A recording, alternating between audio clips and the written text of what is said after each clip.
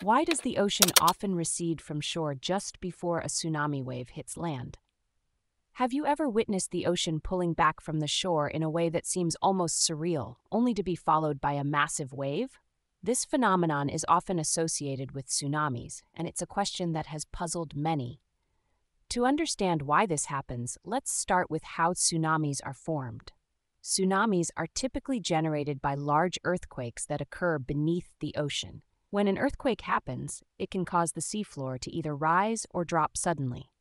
This movement displaces the water above it, creating a series of waves that can travel at incredible speeds. Imagine a wave on a string or a pond. These waves have crests and troughs, the high and low points of the wave. When a tsunami wave is formed, it also has these crests and troughs. If the first part of the tsunami wave to reach the shore is a trough, the water will pull back from the shore, exposing large areas of the seafloor.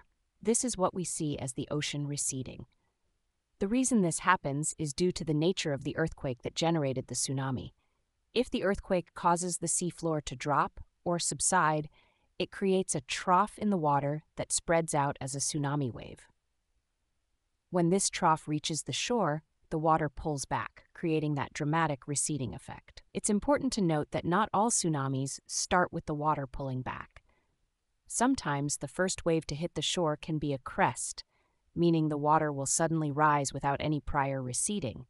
However, if you do see the water pulling back in an unusual way, it's a strong indication that a tsunami might be approaching. The time between the water receding and the tsunami wave hitting can be very short, sometimes just seconds or a few minutes. This is why it's crucial to treat any unusual ocean behavior as a warning sign and evacuate the area immediately. In summary, the ocean recedes before a tsunami because of the way the tsunami wave is generated by the movement of the seafloor. If the first part of the wave to reach the shore is a trough, the water will pull back, exposing the seafloor.